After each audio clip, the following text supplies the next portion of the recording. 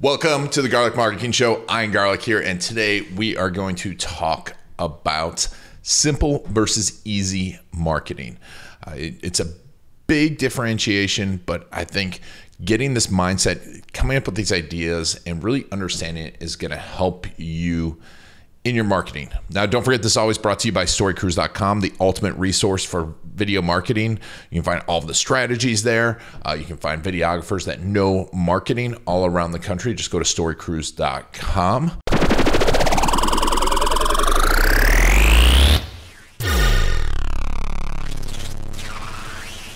So I'm excited to talk to you today about simple versus easy, because I think this is a big confusion.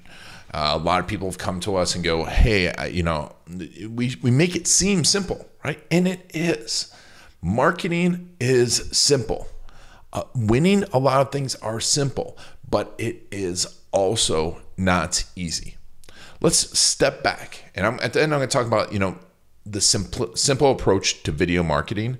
But right now, we're just going to think about it in some other terms. Let's talk about the games that we play. Golf. Golf is a simple game at its core.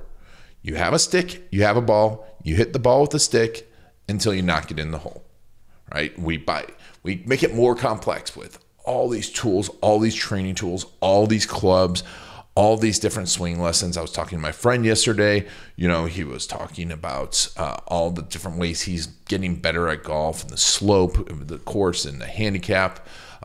And is all this stuff to make it more complex. And we tend to go towards the complex instead of focusing on the simple. And golf is a perfect example of how infinitely complex we can make something. Whereas, practicing your putting over and over and over again, it's a simple thing to do for most people. My friend yesterday told me about, 3 putting, 4 putting, a few holes.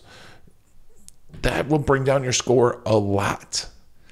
Marketing is a lot of the same way, but we get distracted by all the tools, all the shiny objects, about buying new clubs. Another thing, chess. Chess is a perfect example. It's at its core is a very simple game. You have 5 pieces that move very simply, but it has a limited amount of possibilities, limited amount of moves. I mean, it's a lot of moves, but it's a few million, I think. I didn't do the research. You can tell me if I'm wrong, but at its core, it's a simple game, right? But it's not easy. It is not easy to win constantly at chess. The fundamentals are simple, right? And fundamentals win championships in anything, right? Free throws win championships. You talk about, if you watch old footage of Kobe Bryant, who is arguably one of the best players who started with mediocre talent at best. And he admitted to it. He had to work really hard, but after every game, he's sitting there, jump shots and free throws, jump shots, free throws. It's not fancy. He knew he needed to practice those free throws. We just saw it recently in the NBA championship, but in the 1962, Wilt Chamberlain, I talk about this all the time, had a 100-point game. What was the difference between it? If you listen to Malcolm Gladwell's podcast, The Big Man Can't Shoot, it's a great evaluation of the story, evaluation of the fact that Wilt Chamberlain shot free throws underhanded that season and shot, I believe, 82% free throws, which made him much more dangerous. So they had to stop him. They couldn't follow him as much. He ended up shooting a 100-point game without 3-pointers. A 100-point game in the NBA without 3-pointers. The key to it was his free throw percentage difference. I think you can argue all this stuff, but we just saw NBA championship. Giannis at Milwaukee Bucks. Milwaukee's my hometown. I was super excited to watch that game. I was lucky enough to be at my friend Tony's house, Tony Redmeyer, who started off this season. And, we were watching it, and Giannis just kept going to the free throw line, shot, I believe, 18 for 19 free throws. And his free throws had been miserable. It's not luck. He sat there and did the simple but difficult thing of free throws and won the NBA championship. Because, yes, he scored and played spectacularly well in other places, but they could not foul him as much because of free throws. And you look back at, and I talk about this all the time, talk about simple. the most winning college basketball coach, one of the most winning coaches of all time, John Wooden. John Wooden, UCLA, 10 NCAA championships. And I'm just always amazed by this, because you think about this. Imagine if your business every 4 years had a completely different team, right? And some of you, maybe that's happening and that sucks. I'm sorry. But imagine if every 4 years you had a completely different team. That would be tough. And you knew every 4 years, you were going to, at least every 4 years, maybe 3 or 2 years, you were going to lose your best player.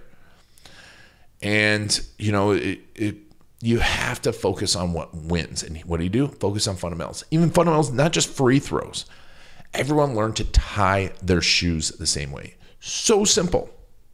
And these are college players going to, recruited college players. Kareem Abdul-Jabbar, at the time, Lou Alcindor, who coincidentally, took Milwaukee to their first championship. He had to learn to tie his shoes the right way. Imagine these great players walking in going, this is the way we do it. It is simple, but not easy. And you think, well, tying my shoes is easy. But sitting there day after day and practicing those putts, practicing the free throws, looking at the little nuance thing and getting better at it, it is simple, but not easy, because it's not exciting. It's not fun. It's not the best, it's not as exciting as, oh, let's go drive a ton of traffic and let's get tons of PPC clicks, right? There's so many sexy things in marketing that you're being sold. But let's take it closer to the business realm, right? Apple kept it simple, but not easy. Constantly simplifying it. It's so easy to make things complex, and I'm so guilty of that too. I'm so guilty of it, to make things more complex. But if we can focus on the simple things that work, and look at what works. And we're going to talk a little bit about, what I know, because video marketing is marketing. And there's fundamentals to it that are never, ever going to change. Yes, there's some cool stuff you can do with video SEO. We do that all the time, get the videos ranking. But if you don't get the fundamentals down, you are not going to win those championships. And I said I was going to take it back to some business. Let's look, the Rolling Stones drummer just passed away. Arguably one of the greatest rock and roll bands of all time, right? If you went to a Rolling Stones concert, you expected to hear Satisfaction. You expected to hear Jumping Jack Flash. If you go to a Jimmy Buffett concert and you don't hear Margaritaville, you're going to be pissed. Do you think that they love playing those songs? I mean, they find the love. And it's simple for them, but it's not easy to go out and play the same 5-6 songs every night for 40, 50 years. But it makes for the greatest bands of all time, because inside of there, they get better and better, find new ways to present it, new audiences. Simple versus easy. It's not going to happen. So let's talk a little bit about video marketing. Before we get into it, I know you're thinking, well, Ian, if it's so simple, why isn't everyone doing it? Because it's not easy. It's not easy to stay focused, to play that game year after year, because you're not going to win. My clients and the people I work with don't win year 1, year 2, year 3. They win the marathon because they're playing that game. Tony Grebmeyer, who I mentioned, had 20 years of consistency, of constantly making their business simpler, better, getting more focused, and knowing where their simplicity lies and how they can improve it. And, I think we said 10 years on the Inc. 5000 list. It's amazing. I might be, I'm off of my stats. I'm not doing research. You can go find it. 5-6 years. 1 year on the Inc. 5000 is amazing. But to have a company that's 20 years old and constantly growing and constantly doubling or tripling, you have to look at that. And part of it is the consistency and the simplicity. And before we get into the video marketing thing, I mean, I did a quick video on my personal YouTube channel about learning. And I'm constantly learning things. I love to learn things. So I learned to play the ukulele. And what I learned is I tried to do all the complex stuff and learn an entire song. But then what I learned is first I just need to learn chord changes. So I just sit there and core change, core change, core change, core change, core change. But instead of doing hours of it, I did 10 minutes every day. It was boring as hell, but it was simple. And guess what happens? You get better at that simple move. And same thing in your business and your marketing. You need to focus on your marketing. Your customer stories, they're not sexy, but you need to collect them. And you need to be constantly collecting them and getting better at collecting them, better at crafting them, better at using them in your marketing, better using them in your operations, better at using them in your sales. If you do that, it's simple. It's going to take some time, but it's not easy. It's not easy because otherwise everyone would be doing it. You'd see everyone's customer stories loaded up. But there's tons of excuses of why not to go and play the hits every night. There's tons of excuses why not to collect your customer stories the right way or go the cheap way on customer stories, right? You go the cheap way, it might be easier, but you're not going to get the quality. So let's talk a little about video marketing made simple, but not easy. It's a simple process. First, you just got to determine your goals. Be very, very specific in your goals. I can't tell you how many people come to me and they are not clear on what they want to achieve with video marketing. They say authority. What kind of authority? Who do you want authority with? What's that authority going to mean to you? What do you want your business to look like 18 months from now? Be very clear. Once again, this is simple. It's not an easy thing to sit down and do. Next up, you're going to find your customer stories. Why? Because it will help determine a lot of things. Go out there and set up regularly collecting your customer stories. Find someone to help you. Go through. We have a video case story course. This 10 video course. We'll put a link to it down below. It tells you about collecting them, what to think about, how to do it. Of course, we can help you. You can go to videocasestory.com. We can help you. I don't want to just promote this. I'm just telling you that the reason I focus on this is because every time I get away from it, I get away from that fundamental and go through something sexy, I have to come back to this fundamental, right? Get really good at that turnaround jump shot and you neglect your free throws. Guess what's going to happen? Your game's going to wallow. You learn how to hit your driver 300 yards, but your putting suffers. And I see this all the time in golf. Your putting suffers, guess what happens? Your score goes up. Then talk about things going up, your weight goes up. You lose focus on your diet. The diet can be very, very simple. It's not easy. But a diet is a core of getting stronger, of any type of exercise you do. Same thing with any other exercise. So the reason I'm saying this is that's why I focus on customer stories. So start collecting your customer stories, not testimonials, folks, not testimonials, but know your customer stories and then know your customer scenes. One thing we do is the storyboard blueprint. You can download that too. If you don't find the link for that, if you don't have that already, just comment below. We'll send you over the storyboard blueprint. But that analyzes each of your customers, your ideal customer scenes. We decide because of moments. And if you can be there in those moments, if you know what they want and what they need in each moment, guess what's going to happen? You are going to be able to talk to them. We sit down.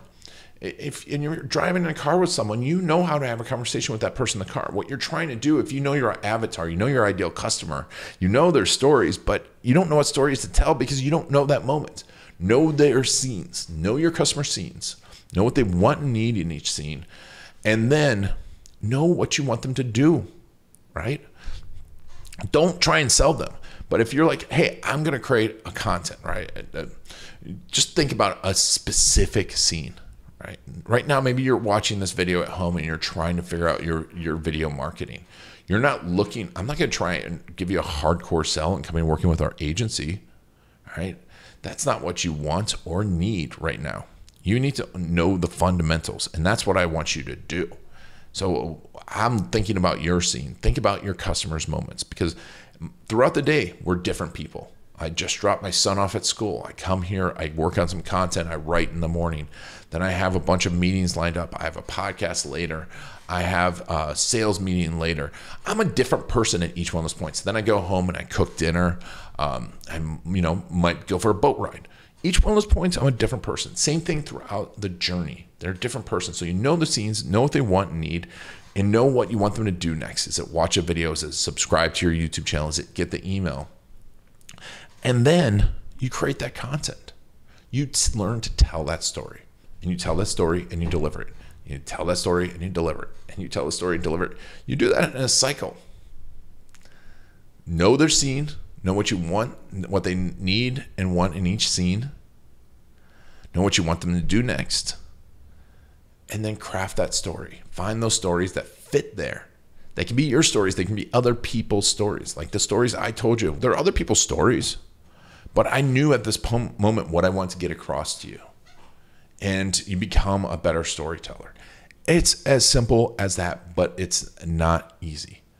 It is not easy, but if you do that over and over and over and over and over again, and you're consistent, you are going to win.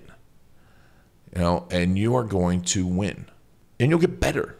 Like I said, when I talked about changing chords, you learn. When I focus on just learning how to change chords, I learned how to place my finger better, right? How to move my finger from here to here better. I learned how to hold my hand better because I wasn't trying to play the whole song. I was just trying to focus on the chords. When you focus on just knowing what they want and need in each scene, and you just focus on that little bit at a time, and then you focus on collecting the stories, and then you learn how to craft the stories just a little bit better. And don't try and do it all at once. And you go through this cycle, you'll get better and better and better and better at this. One final example I want to give you is, do me a favor. I'm taking stand-up comedy classes now. I want to become a better storyteller. I love stand-up comedy. I've always loved it. When other people were watching, would listen to music in the car, and kids were, I would listen to stand-up comedians. My mom would once let me listen to Eddie Murphy, and then we'd have to shut it off. But Stephen Wright, George Carlin, I was lucky enough that my parents were crazy enough to let me listen to all that stuff. I love stand-up comedy. But if you watch the progression of a stand-up comedian, I think one of my favorite ones is if you watch early, like John Mulvaney versus John Mulvaney now, or Tom Segura versus Tom Segura now. Watch their progression of 4, 5, 6 years. How much better they get at telling the story. How much more crisp they get. How much better their stories are. Their stage presence, their acting out. That's where you'll get better at video marketing. And find coaches. Like I said, I'm taking a stand-up comedy class. I read it. Find coaches. Find people to help you get your stuff out there. And if you really want to get this done faster, you hire a videographer. You hire someone who knows how to do this. But know that your videographer is not a marketer. You need someone who understands marketing, who knows how to coach you. That's why people that's why people get all excited to work with me. I'm not tooting my own horn. What I'm saying here is because I know their client scenes. I know what they want and need. I can put myself in there. So when I'm talking, I'm trying to get that content. I know who we're talking to and what we want to accomplish. So I can direct that. So that's what I want you to think about. Simple versus easy. This is a very, very big idea for you.